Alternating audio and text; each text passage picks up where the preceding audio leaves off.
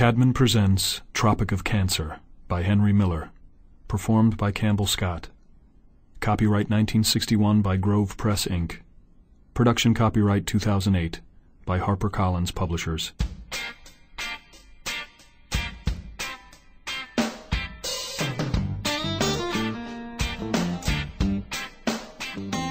I am living at the Villa Borghese.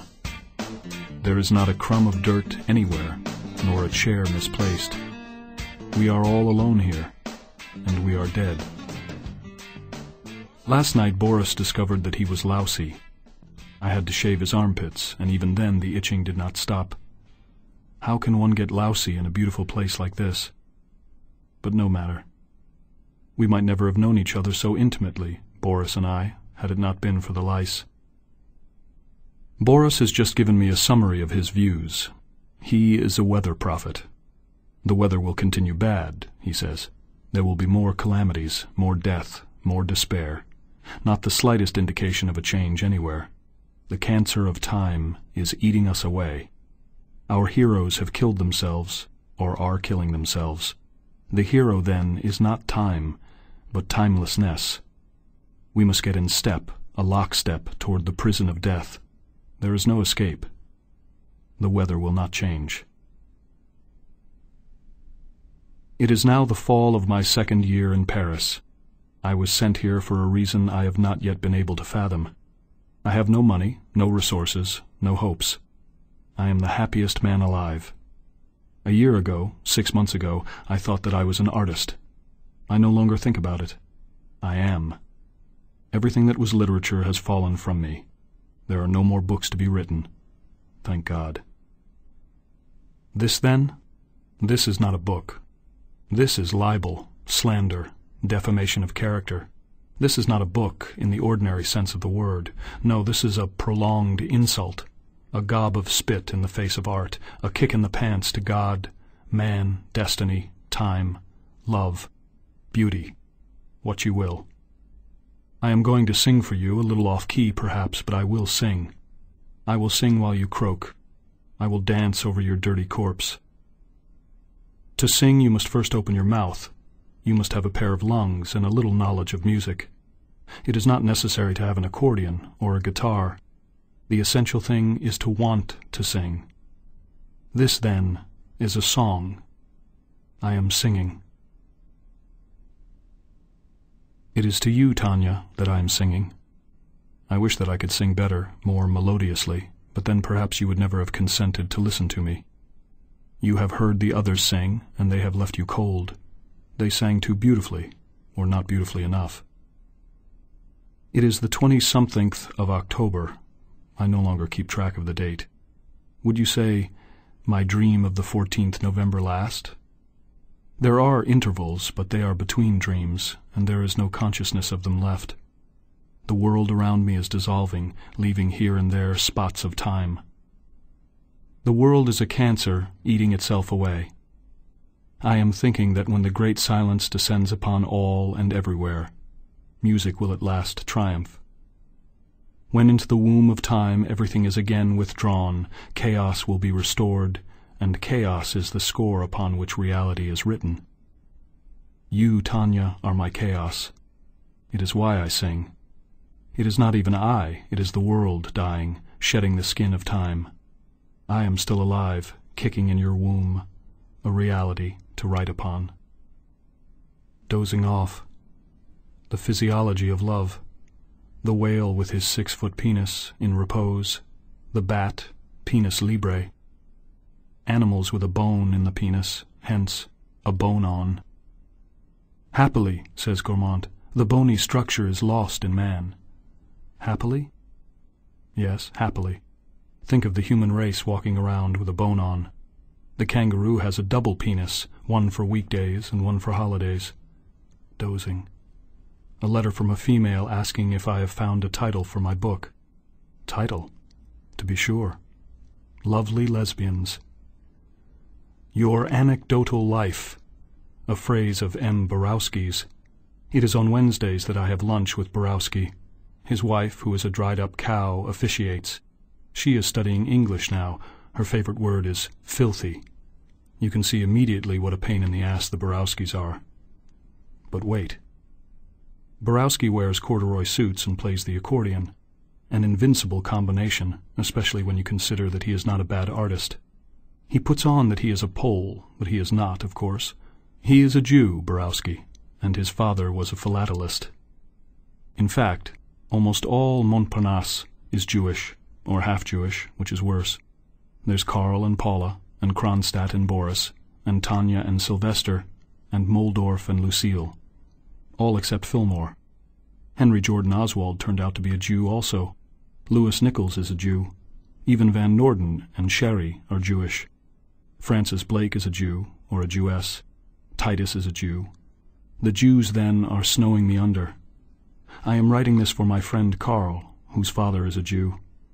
All this is important to understand. Of them all, the loveliest Jew is Tanya, and for her sake I too would become a Jew. Why not? I already speak like a Jew, and I am as ugly as a Jew. Besides, who hates the Jews more than the Jew? Twilight hour, Indian blue, water of glass, trees glistening and liquescent. The rails fall away into the canal at Jaurès. The long caterpillar with lacquered sides dips like a roller coaster. It is not Paris. It is not Coney Island. It is a crepuscular melange of all the cities of Europe and Central America. The railroad yards below me, the tracks black, webby, not ordered by the engineer but cataclysmic in design, like those gaunt fissures in the polar ice which the camera registers in degrees of black. Food is one of the things I enjoy tremendously, and in this beautiful Villa Borghese there is scarcely ever any evidence of food.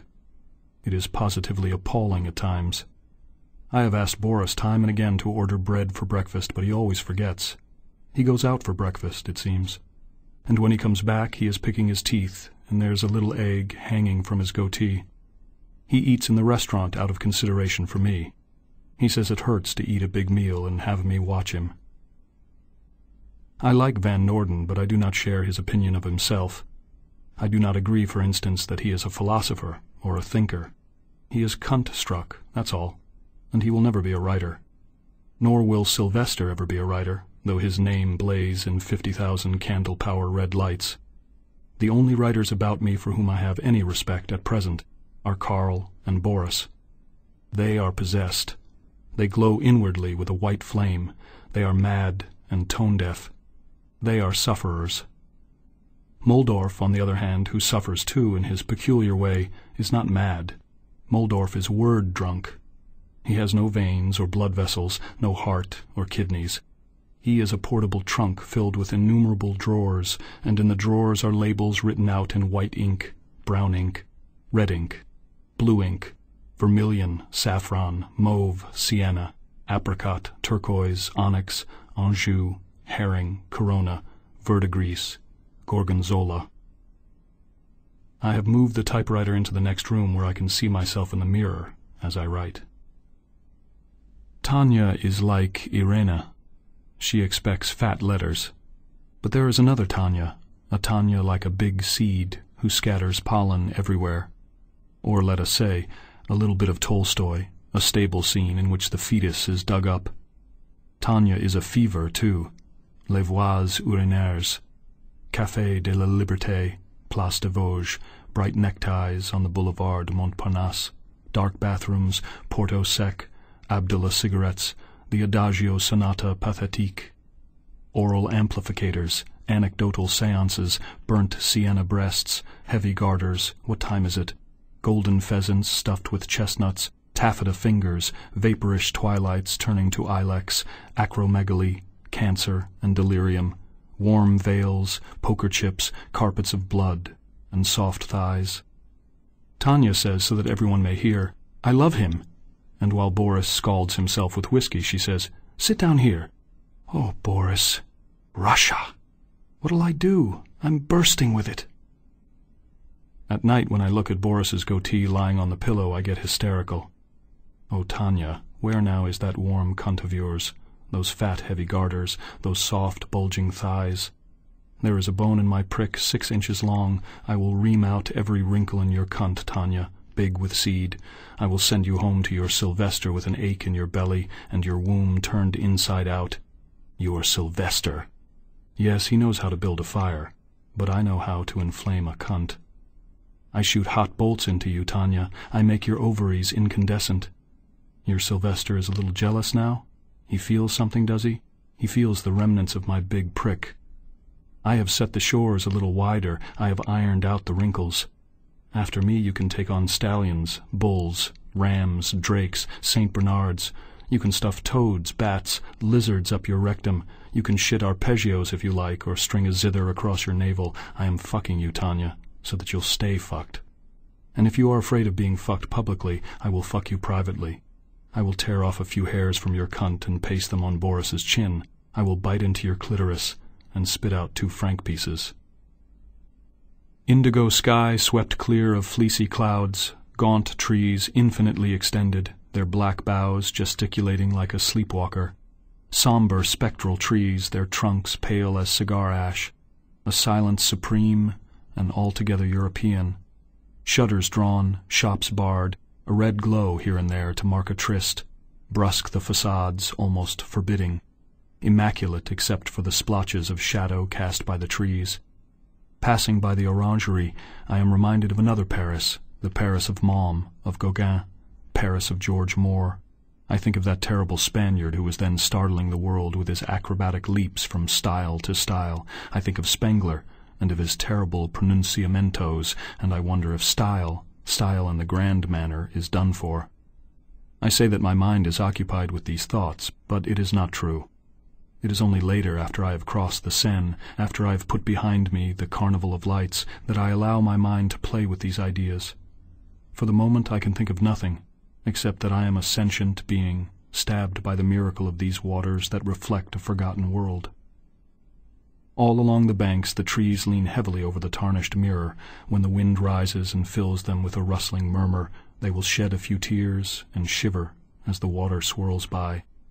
I am suffocated by it. No one to whom I can communicate even a fraction of my feelings. The trouble with Irena is that she has a valise instead of a cunt. She wants fat letters to shove in her valise. Immense, avec des choses inouïes. Lona now, she had a cunt. I know because she sent us some hairs from down below. Lona, a wild ass, snuffing pleasure out of the wind. On every high hill she played the harlot, and sometimes in telephone booths and toilets. She bought a bed for King Carol and a shaving mug with his initials on it. She lay in Tottenham Court Road with her dress pulled up and fingered herself.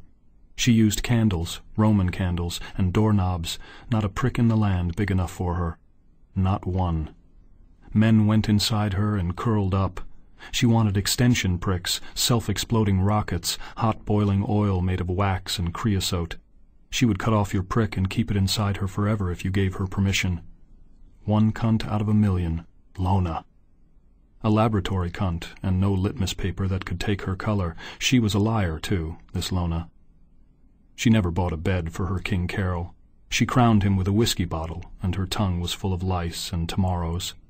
Poor Carol. He could only curl up inside her and die. She drew a breath, and he fell out, like a dead clam. Enormous, fat letters, avec des choses inouïes. A valise without straps, a hole without a key. She had a German mouth, French ears, Russian ass, cunt international. When the flag waved, it was red all the way back to the throat. You entered on the boulevard Jules Ferry, and came out at the Porte de la Villette. You dropped your sweetbreads into the tumbrils, red tumbrils with 2 wheels, naturally. At the confluence of the Ourcq and Marne, where the water sluices through the dikes and lies like glass under the bridges, Lona is lying there now, and the canal is full of glass and splinters.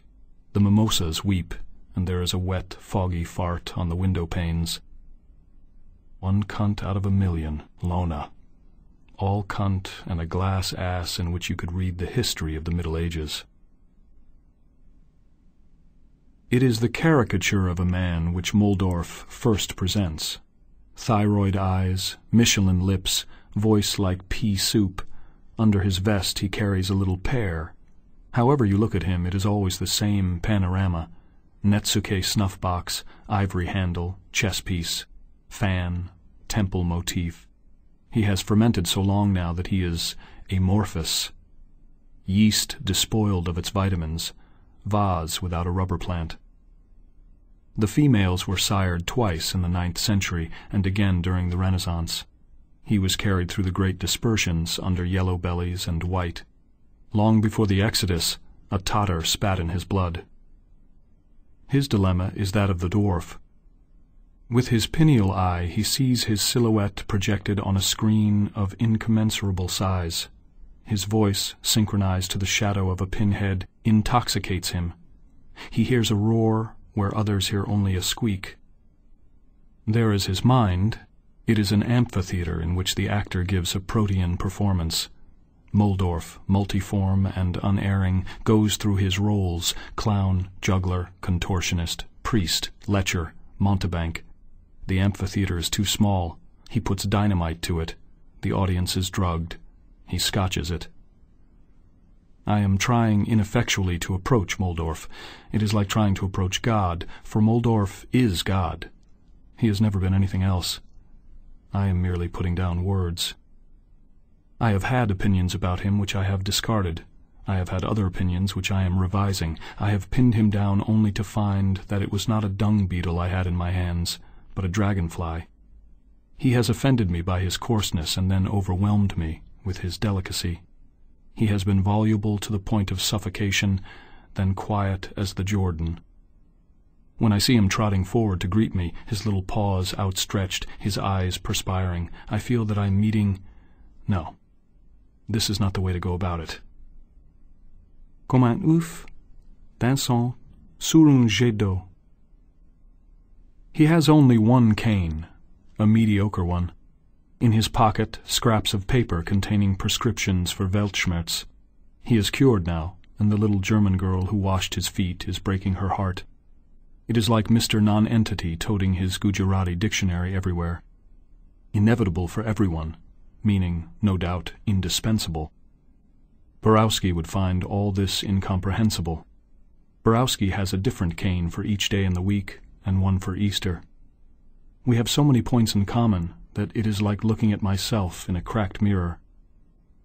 I have been looking over my manuscripts, pages scrawled with revisions, pages of literature. This frightens me a little. It is so much like Muldorf. Only I am a Gentile, and Gentiles have a different way of suffering. They suffer without neuroses, and, as Sylvester says, a man who has never been afflicted with a neurosis does not know the meaning of suffering. I recall distinctly how I enjoyed my suffering. It was like taking a cub to bed with you. Once in a while he clawed you, and then you really were frightened. Ordinarily you had no fear. You could always turn him loose or chop his head off. There are people who cannot resist the desire to get into a cage with wild beasts and be mangled. They go in even without revolver or whip. Fear makes them fearless. For the Jew, the world is a cage filled with wild beasts. The door is locked and he is there without whip or revolver. His courage is so great that he does not even smell the dung in the corner. The spectators applaud, but he does not hear. The drama, he thinks, is going on inside the cage. The cage, he thinks, is the world. Standing there alone and helpless, the door locked, he finds that the lions do not understand his language. Not one lion has ever heard of Spinoza. Spinoza? Why, they can't even get their teeth into him. Give us meat, they roar, while he stands there petrified, his ideas frozen, his Weltanschauung a trapeze out of reach. A single blow of the lion's paw, and his cosmogony is smashed. The lions, too, are disappointed. They expected blood, bones, gristle, sinews. They chew and chew, but the words are chicle, and chicle is indigestible. Chicle is a base over which you sprinkle sugar, pepsin, thyme, licorice. Chicle, when it is gathered by chicleros, is okay. The chicleros came over on the ridge of a sunken continent. They brought with them an algebraic language. In the Arizona desert they met the Mongols of the north, glazed like eggplants. Time shortly after the earth had taken its gyroscopic lean, when the Gulf Stream was parting ways with the Japanese current. In the heart of the soil they found tufa rock. They embroidered the very bowels of the earth with their language. They ate one another's entrails, and the forest closed in on them, on their bones and skulls, on their lace tufa. Their language was lost. Here and there one still finds the remnants of a menagerie, a brain plate covered with figures. What has all this to do with you, Moldorf? The word in your mouth is anarchy. Say it, Moldorf. I am waiting for it. Nobody knows when we shake hands the rivers that pour through our sweat. Whilst you are framing your words, your lips half parted, the saliva gurgling in your cheeks, I have jumped halfway across Asia. Were I to take your cane, mediocre as it is, and poke a little hole in your side, I could collect enough material to fill the British Museum. We stand on 5 minutes and devour centuries. You are the sieve through which my anarchy strains, resolves itself into words.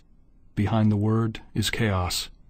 Each word a stripe, a bar, but there are not and never will be enough bars to make the mesh. In my absence the window curtains have been hung.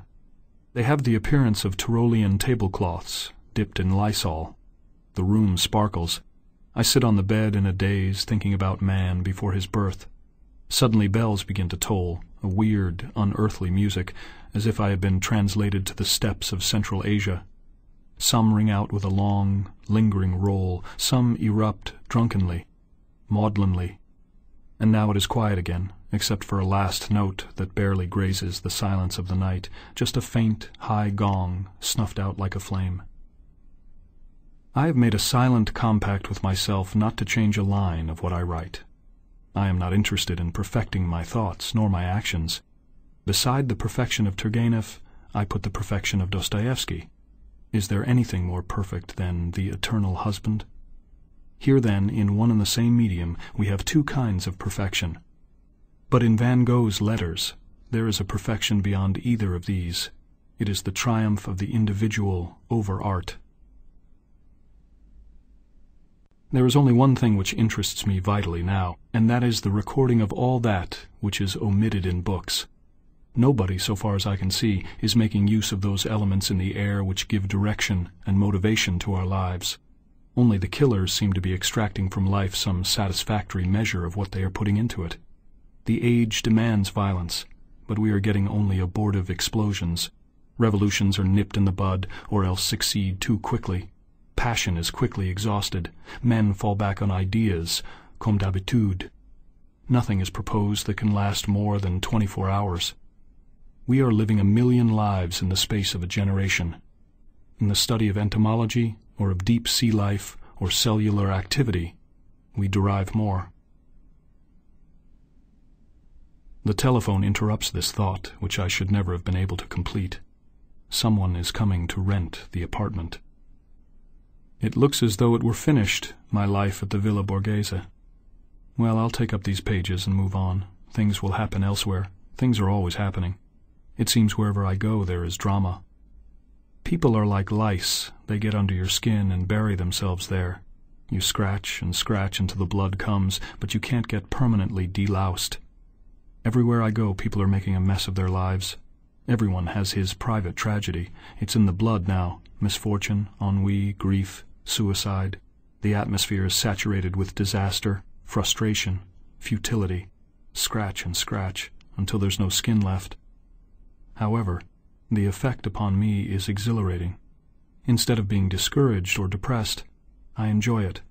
I am crying for more and more disasters, for bigger calamities, for grander failures. I want the whole world to be out of whack. I want everyone to scratch himself to death. So fast and furiously am I compelled to live now that there is scarcely time to record even these fragmentary notes. After the telephone call, a gentleman and his wife arrived. I went upstairs to lie down during the transaction. Lay there wondering what my next move would be. Surely not to go back to the fairy's bed and toss about all night, flicking breadcrumbs with my toes. That puking little bastard. If there's anything worse than being a fairy, it's being a miser. A timid, quaking little bugger who lived in constant fear of going broke someday, the 18th of March, perhaps, or the 25th of May, precisely. Coffee without milk or sugar, bread without butter, meat without gravy, or no meat at all, without this and without that. That dirty little miser. Open the bureau drawer one day and find money hidden away in a sock. Over 2,000 francs, and checks that he hadn't even cashed. Even that I wouldn't have minded so much if there weren't always coffee grounds in my beret and garbage on the floor, to say nothing of the cold cream jars and the greasy towels and the sink always stopped up. I tell you, the little bastard, he smelled bad, except when he doused himself with a cologne. His ears were dirty, his eyes were dirty, his ass was dirty. He was double-jointed, asthmatic, lousy, picayune, morbid. I could have forgiven him everything if only he had handed me a decent breakfast. But a man who has 2,000 francs hidden away in a dirty sock and refuses to wear a clean shirt or smear a little butter over his bread, such a man is not just a fairy, nor even just a miser. He's an imbecile. But that's neither here nor there, about the fairy. I'm keeping an ear open as to what's going on downstairs. It's a Mr. Wren and his wife who have called to look at the apartment. They're talking about taking it. Only talking about it, thank God. Mrs. Wren has a loose laugh, complications ahead. Now Mr. Wren is talking. His voice is raucous, scraping, booming, a heavy blunt weapon that wedges its way through flesh and bone and cartilage. Boris calls me down to be introduced. He is rubbing his hands like a pawnbroker. They are talking about a story Mr. Wren wrote, a story about a spavined horse. "But I thought Mr. Wren was a painter." "To be sure," says Boris with a twinkle in his eye, "but in the winter-time he writes, and he writes well, remarkably well." I try to induce Mr. Wren to talk, to say something, anything, to talk about the spavined horse if necessary, but Mr. Wren is almost inarticulate. When he essays to speak of those dreary months with the pen, he becomes unintelligible. Months and months he spends before setting a word to paper, and there are only 3 months of winter. What does he cogitate all those months and months of winter? So help me God, I can't see this guy as a writer. Yet Mrs. Wren says that when he sits down to it, the stuff just pours out. The talk drifts. It is difficult to follow Mr. Wren's mind because he says nothing. He thinks as he goes along, so Mrs. Wren puts it. Mrs. Wren puts everything about Mr. Wren in the loveliest light. He thinks as he goes along. Very charming, charming indeed, as Borowski would say, but really very painful, particularly when the thinker is nothing but a spavined horse. Boris hands me money to buy liquor. Going for the liquor, I am already intoxicated. I know just how I'll begin when I get back to the house. Walking down the street, it commences, the grand speech inside me that's gurgling like Mrs. Wren's loose laugh. Seems to me she had a slight edge on already. Listens beautifully when she's tight. Coming out of the wine shop, I hear the urinal gurgling. Everything is loose and splashy. I want Mrs. Wren to listen. Boris is rubbing his hands again. Mr. Wren is still stuttering and spluttering. I have a bottle between my legs, and I'm shoving the corkscrew in. Mrs. Wren has her mouth parted expectantly. The wine is splashing between my legs, the sun is splashing through the bay window, and inside my veins there is a bubble and splash of 1,000 crazy things that commence to gush out of me now, pell-mell. I'm telling them everything that comes to mind, everything that was bottled up inside me, and which Mrs. Wren's loose laugh has somehow released. With that bottle between my legs and the sun splashing through the window, I experience once again the splendor of those miserable days when I first arrived in Paris, a bewildered, poverty-stricken individual who haunted the streets like a ghost at a banquet. Everything comes back to me in a rush, the toilets that wouldn't work, the prince who shined my shoes, the cinema splendide where I slept on the patron's overcoat, the bars in the window, the feeling of suffocation, the fat cockroaches, the drinking and carousing that went on between times, rosé Canaque and Naples dying in the sunlight. Dancing the streets on an empty belly, and now and then calling on strange people, Madame Delorme, for instance. How I ever got to Madame Delorme's I can't imagine any more. But I got there, got inside somehow, past the butler, past the maid with her little white apron, got right inside the palace with my corduroy trousers and my hunting jacket, and not a button on my fly. Even now I can taste again the golden ambience of that room where Madame Delorme sat upon a throne in her mannish rig, the goldfish in the bowls, the maps of the ancient world, the beautifully bound books. I can feel again her heavy hand resting upon my shoulder, frightening me a little with her heavy lesbian air. More comfortable down below, in that thick stew pouring into the Gare Saint-Lazare, the whores in the doorways, seltzer bottles on every table, a thick tide of semen flooding the gutters. Nothing better between 5 and 7 than to be pushed around in that throng, to follow a leg or a beautiful bust, to move along with the tide and everything whirling in your brain. A weird sort of contentment in those days. No appointments, no invitations for dinner, no program, no dough. The golden period when I had not a single friend. Each morning the dreary walk to the American Express, and each morning the inevitable answer from the clerk. Dashing here and there like a bedbug, gathering butts now and then, sometimes furtively, sometimes brazenly.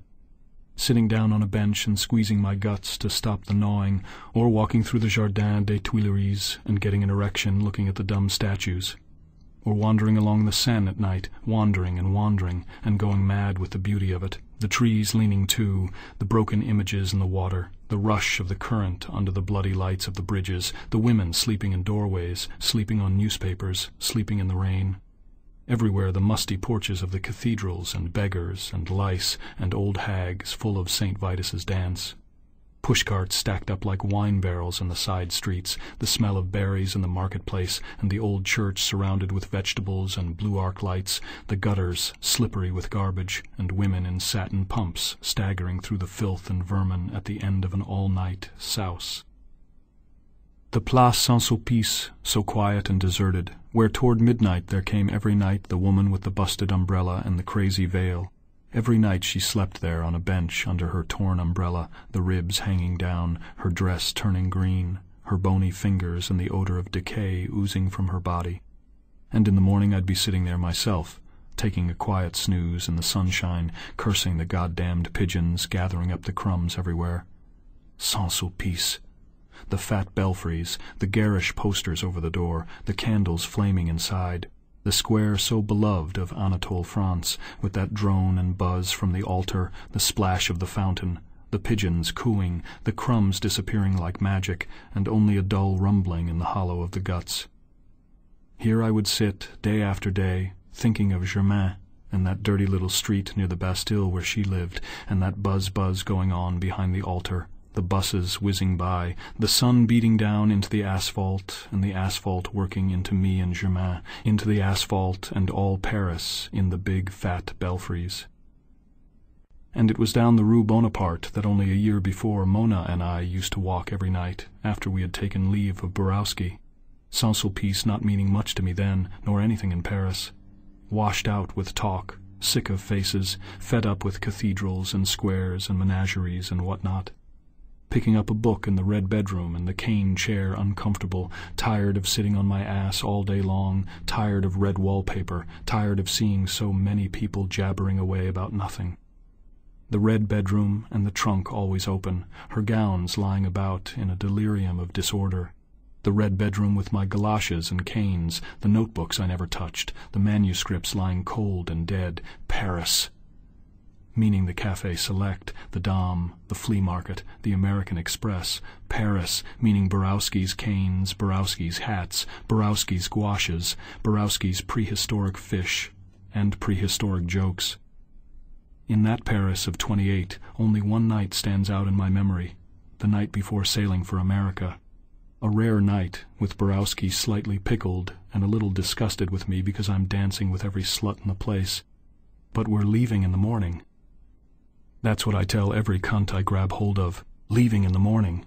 That's what I'm telling the blonde with agate-colored eyes, and while I'm telling her, she takes my hand and squeezes it between her legs. In the lavatory I stand before the bowl with a tremendous erection. It seems light and heavy at the same time, like a piece of lead with wings on it. And while I'm standing there like that, two cunts sail in. Americans. I greet them cordially, prick in hand. They give me a wink and pass on.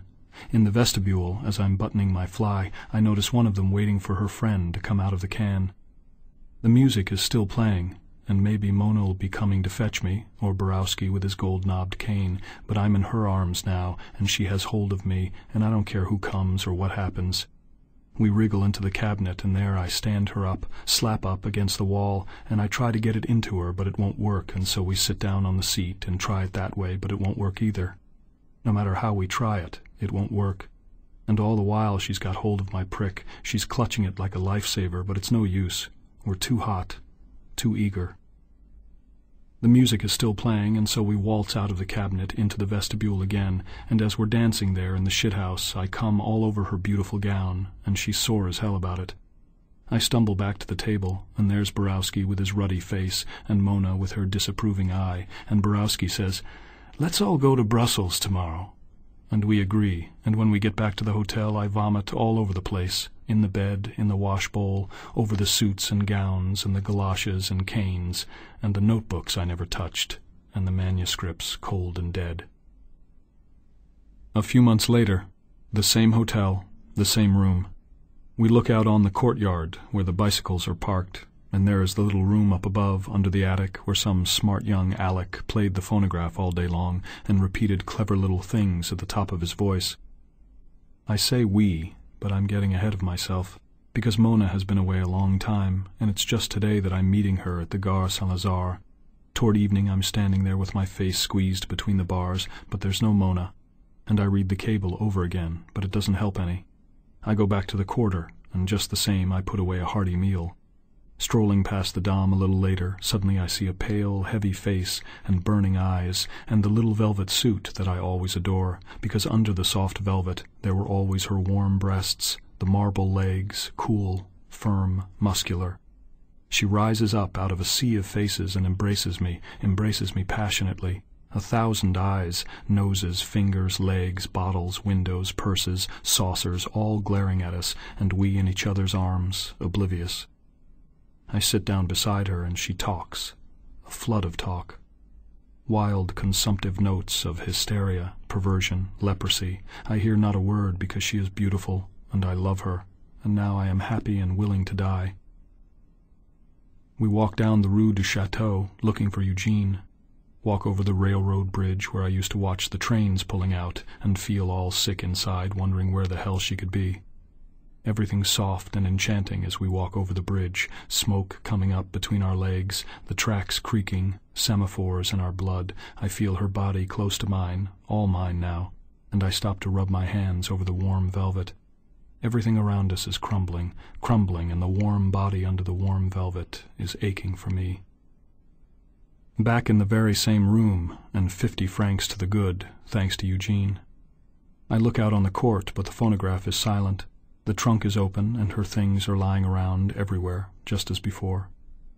She lies down on the bed with her clothes on.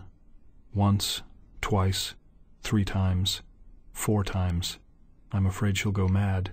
In bed, under the blankets, how good to feel her body again. But for how long? Will it last this time? Already I have a presentiment that it won't. She talks to me so feverishly, as if there will be no tomorrow. "Be quiet, Mona. Just look at me. Don't talk." Finally she drops off, and I pull my arm from under her. My eyes close. Her body is there beside me. It will be there till morning, surely. It was in February I pulled out of the harbor in a blinding snowstorm. The last glimpse I had of her was in the window waving goodbye to me. A man standing on the other side of the street at the corner, his hat pulled down over his eyes, his jowls resting on his lapels, a fetus watching me, a fetus with a cigar in its mouth. Mona at the window waving goodbye, white heavy face, hair streaming wild, and now it is a heavy bedroom, breathing regularly through the gills, sap still oozing from between her legs, a warm feline odor, and her hair in my mouth. My eyes are closed. We breathe warmly into each other's mouth.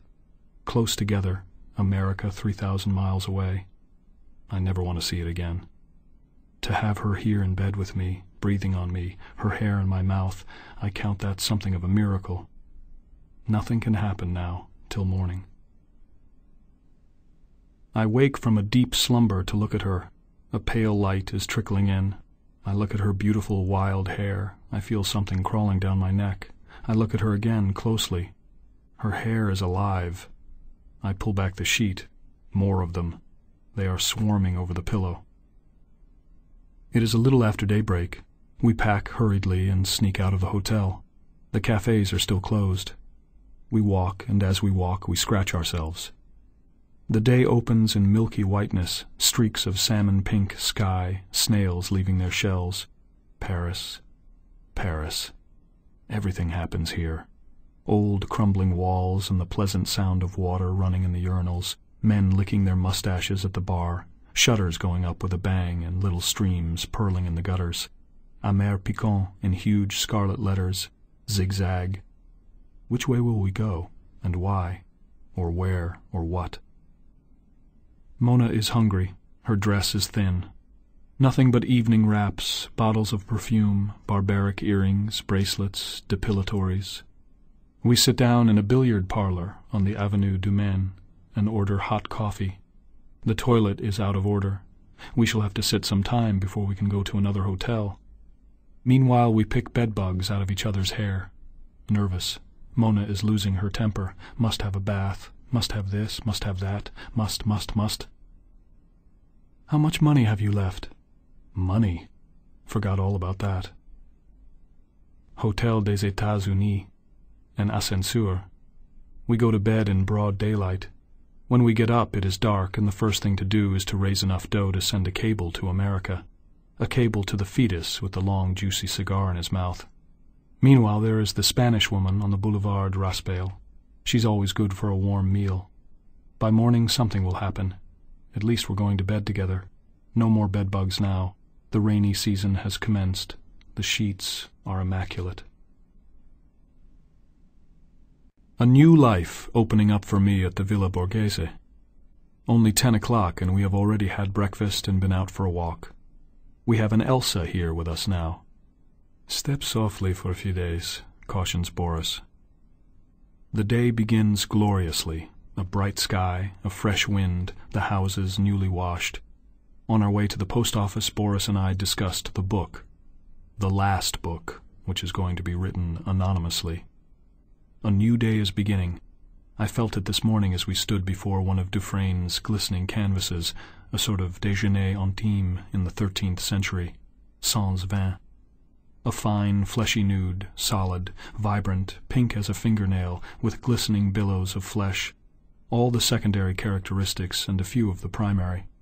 A body that sings, that has the moisture of dawn. A still life, only nothing is still, nothing dead here.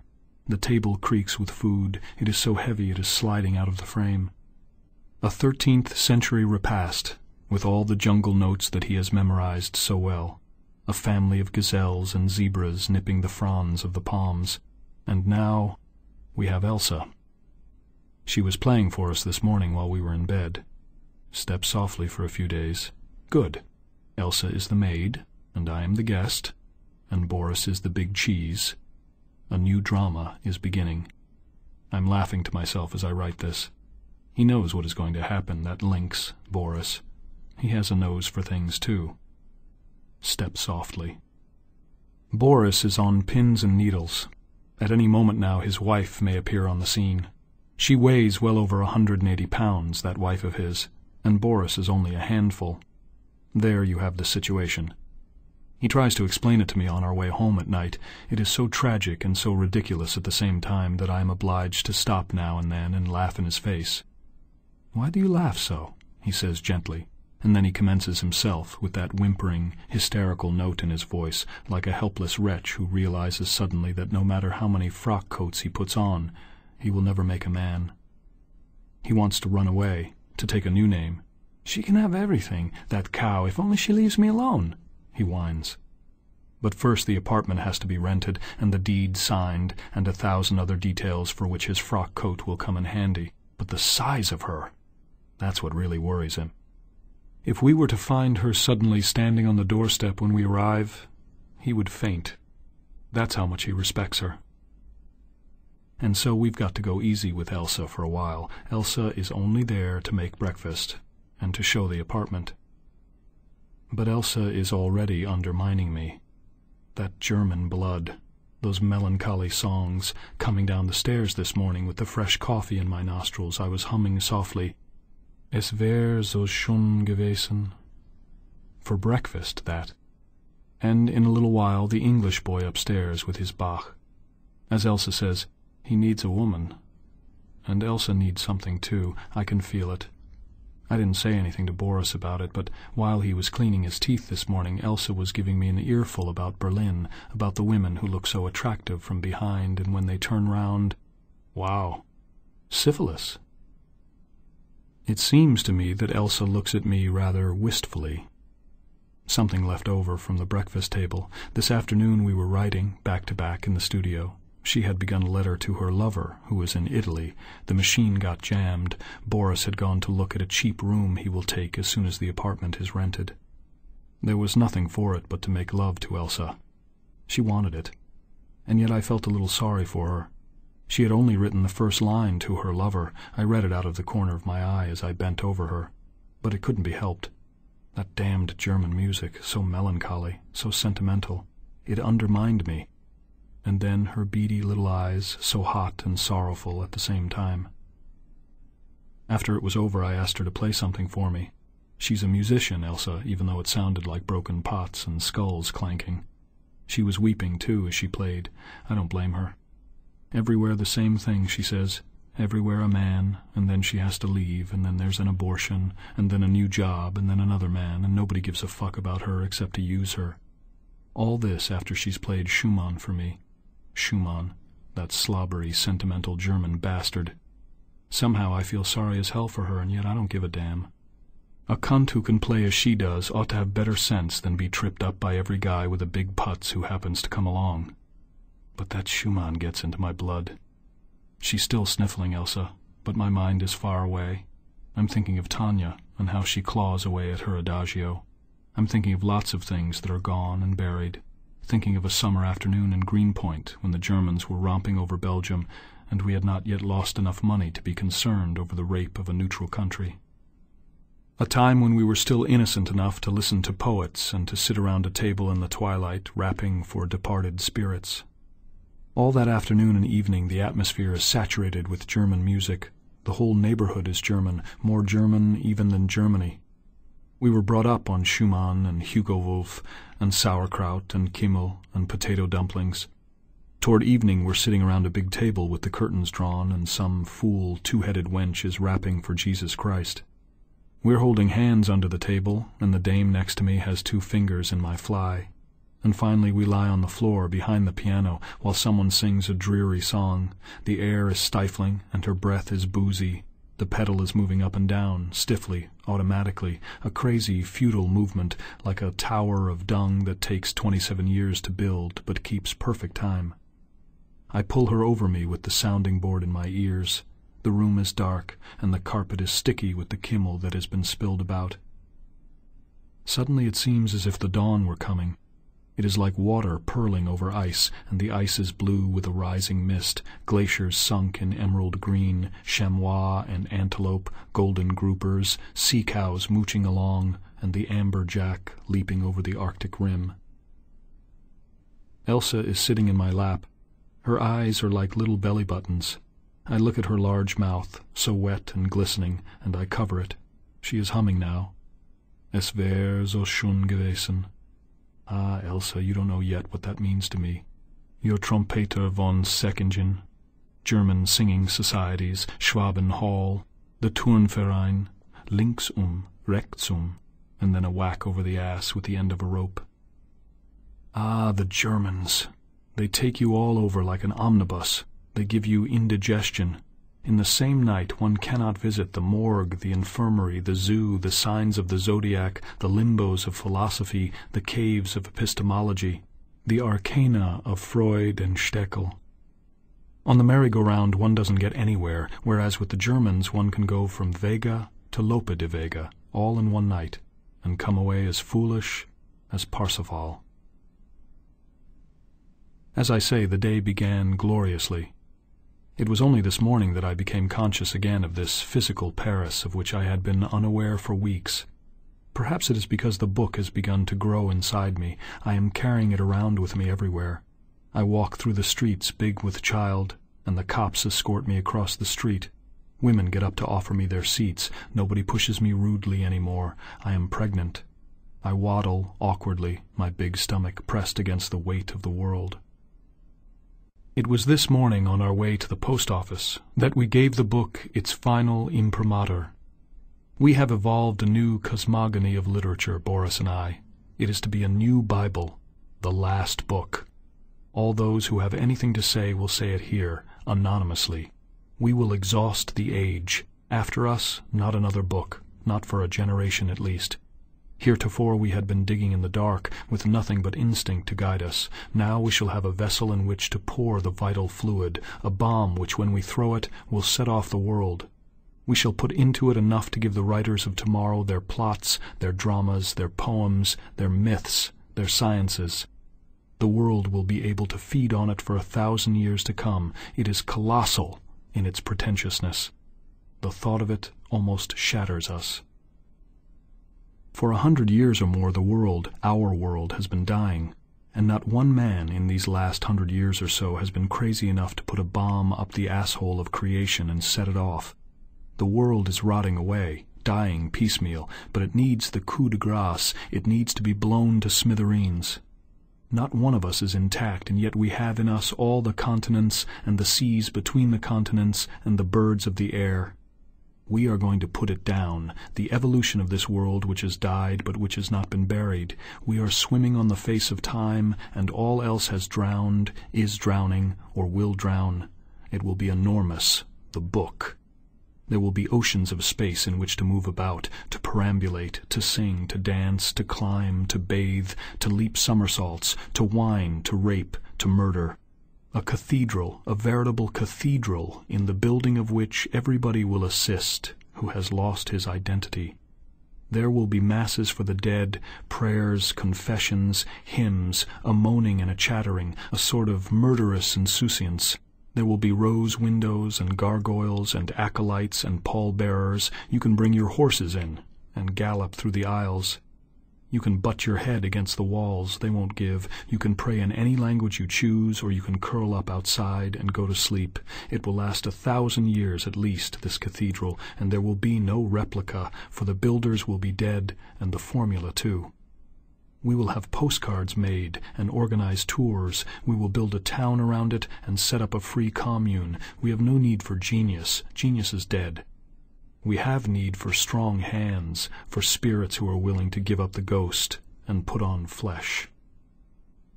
The day is moving along at a fine tempo. I am up on the balcony at Tanya's place.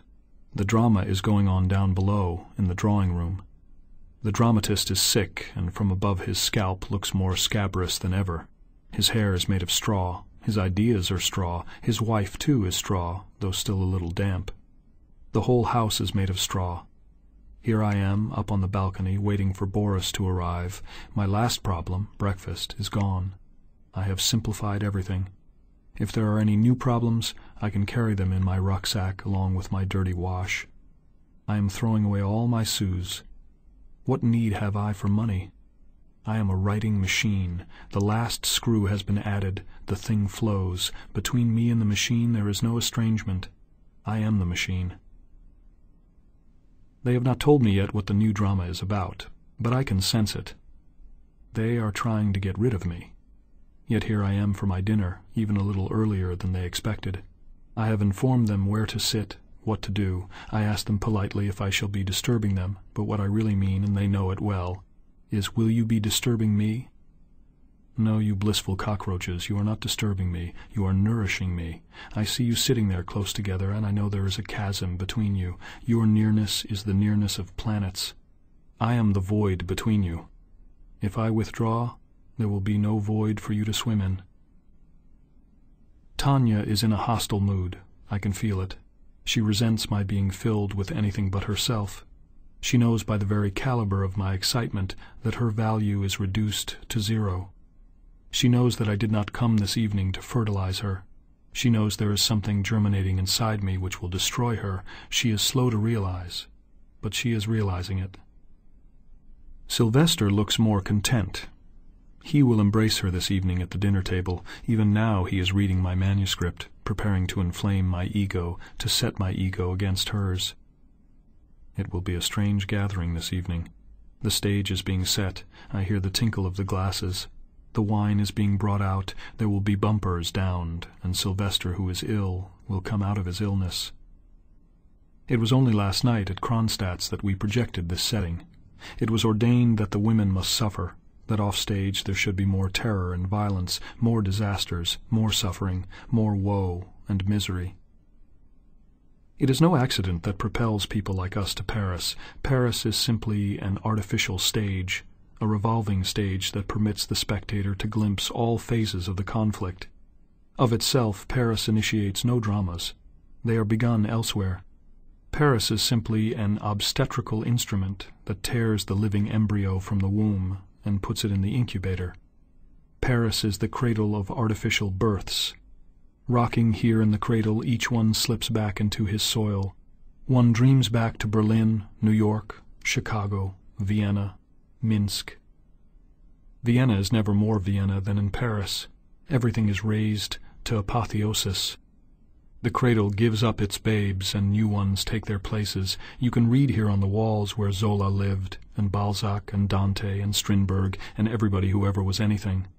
Everyone has lived here some time or other. Nobody dies here. They are talking downstairs. Their language is symbolic. The word struggle enters into it. Sylvester, the sick dramatist, is saying, "I am just reading the manifesto," and Tanya says, "Whose?" "Yes, Tanya, I heard you. I am up here writing about you, and you divine it well. Speak more, that I may record you. For when we go to table, I shall not be able to make any notes." Suddenly Tanya remarks, "There is no promenade hall in this place." Now what does that mean, if anything? They are putting up pictures now. That, too, is to impress me. See, they wish to say, we are at home here, living the conjugal life, making the home attractive. We will even argue a little about the pictures, for your benefit. And Tanya remarks again, "How the eye deceives one." Ah, Tanya, what things you say. Go on, carry out this farce a little longer. I am here to get the dinner you promised me. I enjoy this comedy tremendously. And now Sylvester takes the lead. He is trying to explain one of Borowski's gouaches. Come here, do you see? One of them is playing the guitar, the other is holding a girl in his lap. True, Sylvester, very true. Borowski and his guitars, the girls in his lap. Only one never quite knows what it is he holds in his lap, or whether it is really a man playing the guitar. Soon Moldorf will be trotting in on all fours, and Boris with that helpless little laugh of his. There will be a golden pheasant for dinner, and Anjou, and short, fat cigars.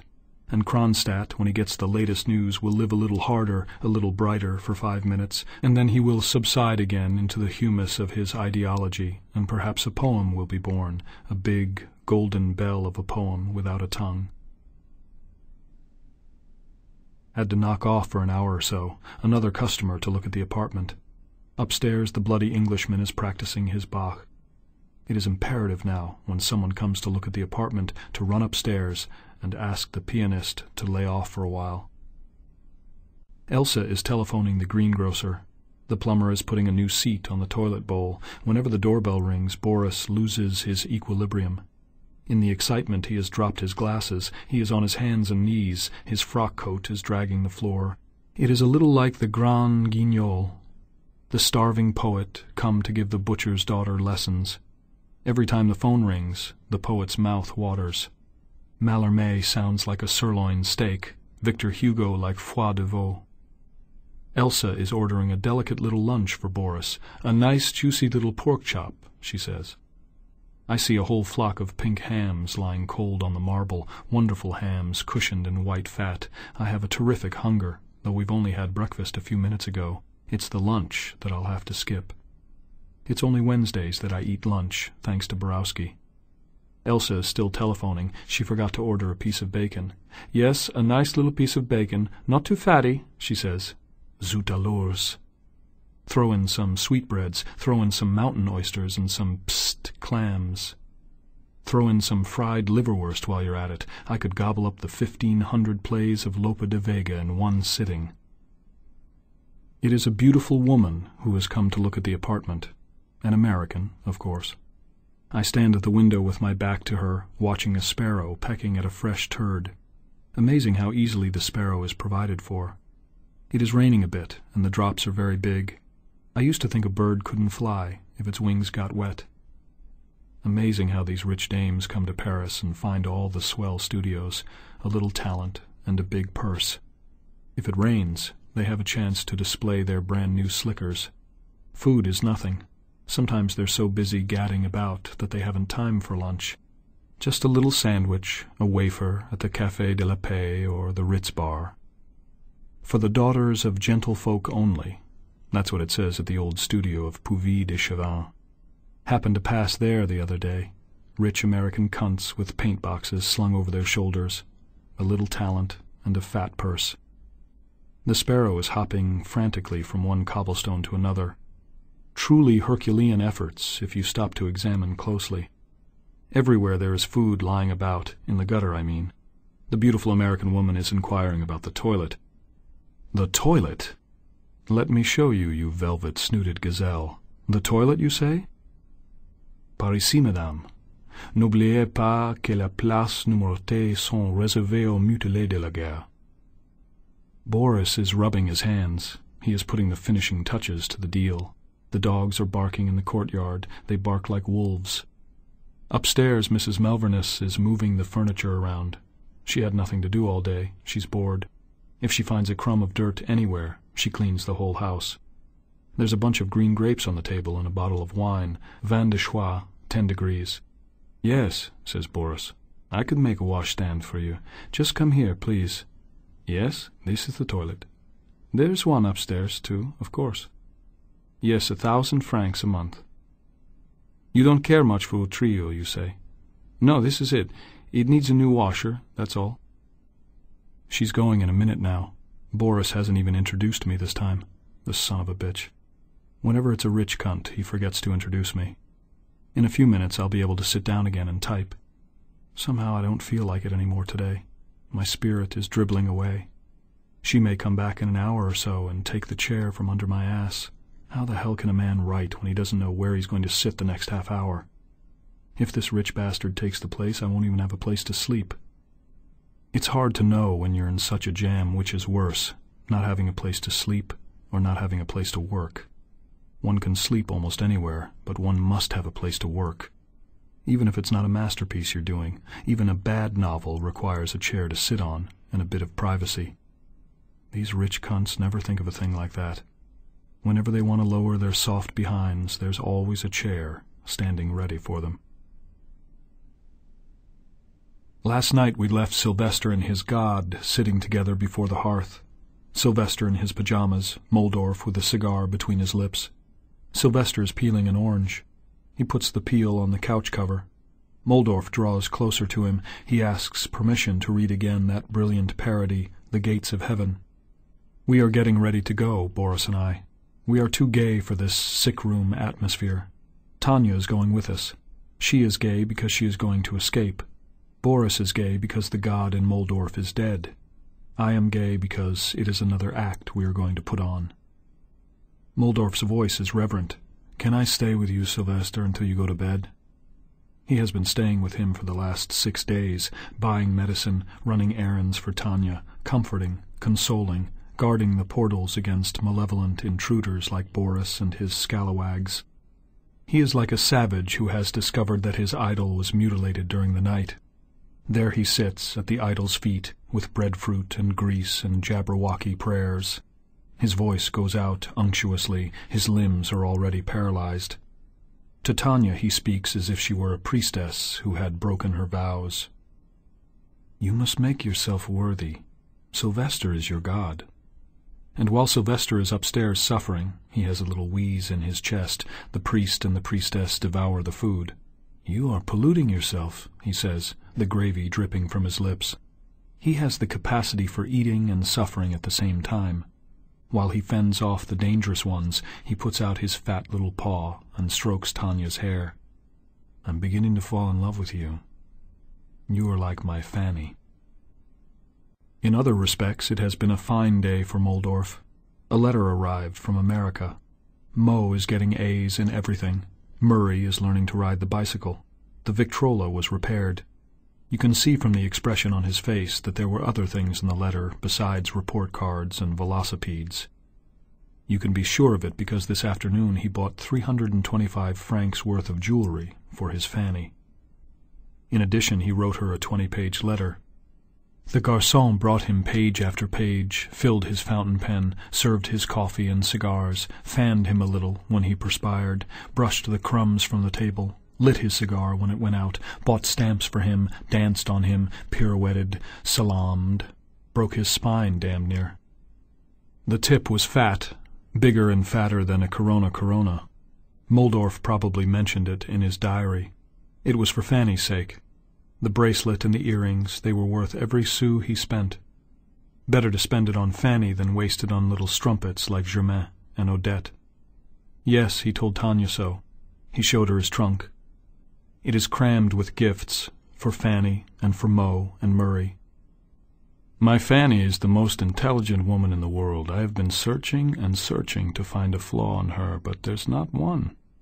She's perfect. I'll tell you what Fanny can do. She plays bridge like a shark. She's interested in Zionism. You give her an old hat, for instance, and see what she can do with it. A little twist here, a ribbon there, and voilà quelque chose de beau. Do you know what is perfect bliss? To sit beside Fanny when Mo and Murray have gone to bed and listen to the radio. She sits there so peacefully.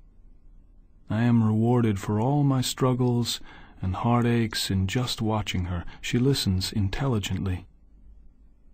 When I think of your stinking Montparnasse and then of my evenings in Bay Ridge with Fanny after a big meal, I tell you there is no comparison.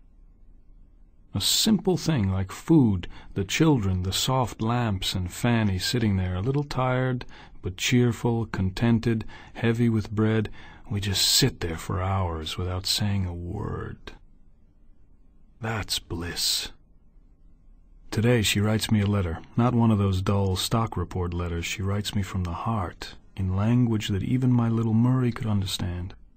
She's delicate about everything, Fanny. She says that the children must continue their education, but the expense worries her. It will cost $1,000 to send little Murray to school. Mo, of course, will get a scholarship, but little Murray, that little genius Murray, what are we going to do about him? I wrote Fanny not to worry. Send Murray to school, I said. What's another $1,000? I'll make more money this year than ever before. I'll do it for little Murray because he's a genius, that kid. I should like to be there when Fanny opens the trunk. See, Fanny, this is what I bought in Budapest from an old Jew. This is what they wear in Bulgaria. It's pure wool. This belonged to the Duke of something or other. No, you don't wind it. You put it in the sun. This I want you to wear, Fanny, when we go to the opera. Wear it with that comb I showed you. And this, Fanny, is something Tanya picked up for me. She's a little bit on your type. And Fanny is sitting there on the settee, just as she was in the oleograph, with Mo on one side of her, and little Murray the genius, on the other. Her fat legs are a little too short to reach the floor. Her eyes have a dull permanganate glow. Breasts like ripe red cabbage. They bobble a little when she leans forward. But the sad thing about her is that the juice has been cut off. She sits there like a dead storage battery. Her face is out of plumb. It needs a little animation, a sudden spurt of juice to bring it back into focus. Muldorf is jumping around in front of her like a fat toad. His flesh quivers. He slips, and it is difficult for him to roll over again on his belly. She prods him with her thick toes. His eyes protrude a little further. Kick me again, Fanny. That was good. She gives him a good prod this time. It leaves a permanent dent in his paunch. His face is close to the carpet. The wattles are joggling in the nap of the rug. He livens up a bit, flips around, springs from furniture to furniture. Fanny, you are marvelous! He is sitting now on her shoulder. He bites a little piece from her ear, just a little tip from the lobe where it doesn't hurt, but she's still dead. All storage battery, and no juice. He falls on her lap and lies there quivering like a toothache. He is all warm now and helpless. His belly glistens like a patent leather shoe. In the sockets of his eyes, a pair of fancy vest buttons. Unbutton my eyes, Fanny. I want to see you better. Fanny carries him to bed and drops a little hot wax over his eyes. She puts rings around his navel and a thermometer up his ass. She places him, and he quivers again. Suddenly he's dwindled, shrunk completely out of sight. She searches all over for him, in her intestines, everywhere. Something is tickling her. She doesn't know where exactly. The bed is full of toads and fancy vest buttons. Fanny, where are you? Something is tickling her. She can't say where. The buttons are dropping off the bed, the toads are climbing the walls, a tickling and a tickling. Fanny, take the wax out of my eyes, I want to look at you. But Fanny is laughing, squirming with laughter. There is something inside her, tickling and tickling. She'll die laughing if she doesn't find it. Fanny, the trunk is full of beautiful things. Fanny, do you hear me? Fanny is laughing, laughing like a fat worm. Her belly is swollen with laughter. Her legs are getting blue. Oh God, Morris, there is something tickling me. I can't help it.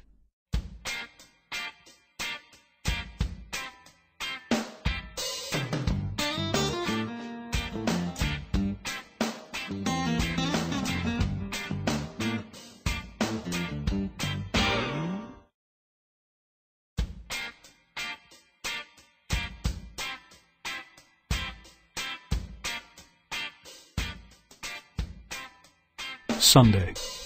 Left the Villa Borghese a little before noon, just as Boris was getting ready to sit down to lunch.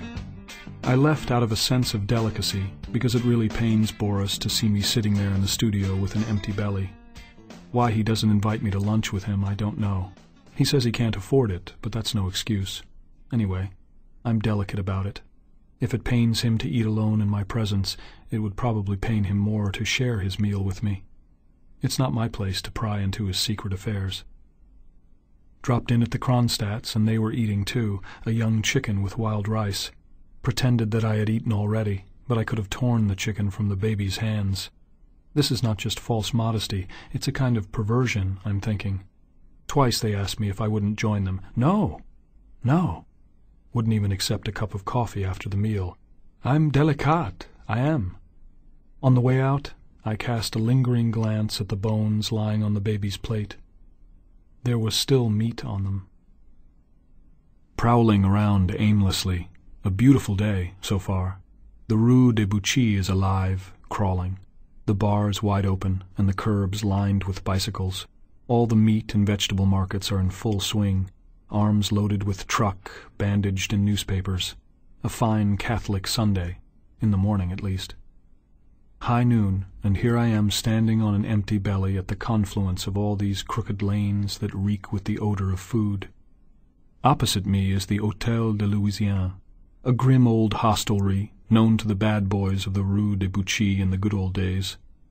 Hotels and food, and I'm walking about like a leper with crabs gnawing at my entrails. On Sunday mornings there's a fever in the streets. Nothing like it anywhere except perhaps on the east side or down around Chatham Square. The Rue de la Chaussée is seething. The streets twist and turn, at every angle a fresh hive of activity, long queues of people with vegetables under their arms, turning in here and there with crisp, sparkling appetites. Nothing but food, food, food, makes one delirious. Past the Square de Furstenberg looks different now at high noon. The other night when I passed by it was deserted, bleak, spectral. In the middle of the square 4 black trees that have not yet begun to blossom, intellectual trees, nourished by the paving stones. Like T.S. Eliot's verse. Here, by God, if Marie Laurencin ever brought her lesbians out into the open, would be the place for them to commune. Très lesbien ici. Sterile, hybrid, dry as Boris's heart. In the little garden adjoining the Église Saint-Germain are a few dismounted gargoyles, monsters that jut forward with a terrifying plunge. On the benches, other monsters, old people, idiots, cripples, epileptics, snoozing there quietly, waiting for the dinner bell to ring.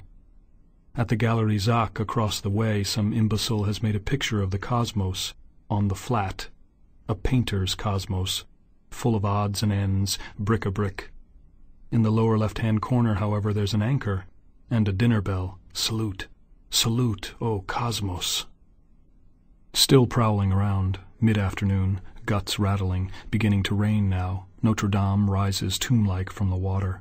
The gargoyles lean far out over the lace façade.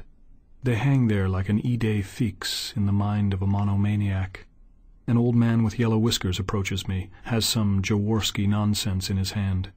Comes up to me with his head thrown back, and the rain splashing in his face turns the golden sands to mud. Bookstore with some of Raoul Dufy's drawings in the window. drawings of charwomen with rose bushes between their legs, a treatise on the philosophy of Joan Miro. The philosophy, mind you. In the same window, A Man Cut in Slices. Chapter 1, The Man in the Eyes of His Family. Chapter 2, The Same in the Eyes of His Mistress. Chapter 3. No Chapter 3. Have to come back tomorrow for Chapters 3 and 4. Every day the window trimmer turns a fresh page. A Man Cut in Slices. You can't imagine how furious I am not to have thought of a title like that. Where is this bloke who writes, the same in the eyes of his mistress, the same in the eyes of... the same... Where is this guy? Who is he? I want to hug him. I wish to Christ I had had enough brains to think of a title like that, instead of Crazy Cock and the other fool things I invented. Well, fuck a duck. I congratulate him just the same. I wish him luck with his fine title. Here's another slice for you, for your next book. Ring me up some day. I'm living at the Villa Borghese. We're all dead, or dying, or about to die. We need good titles. We need meat, slices and slices of meat, juicy tenderloins, porterhouse steaks, kidneys, mountain oysters, sweetbreads. Someday when I'm standing at the corner of 42nd Street and Broadway, I'm going to remember this title, and I'm going to put down everything that goes on in my noodle: caviar, raindrops, axle grease, vermicelli, liverwurst, slices and slices of it. And I'll tell no one why, after I had put everything down, I suddenly went home and chopped the baby to pieces. Un acte gratuit pour vous, cher mon cher, si bien coupé en tranches. How a man can wander about all day on an empty belly and even get an erection once in a while is one of those mysteries which are too easily explained by the anatomists of the soul. On a Sunday afternoon, when the shutters are down and the proletariat possesses the street in a kind of dumb torpor, there are certain thoroughfares which remind one of nothing less than a big, cankerous cock laid open longitudinally. And it is just these highways, the Rue Saint-Denis, for instance, or the Faubourg du Temple, which attract one irresistibly, much as in the old days, around Union Square or the upper reaches of the Bowery. One was drawn to the dime museums where in the show windows there were displayed wax reproductions of various organs of the body eaten away by syphilis and other venereal diseases. The city sprouts out like a huge organism diseased in every part, the beautiful thoroughfares only a little less repulsive because they have been drained of their pus.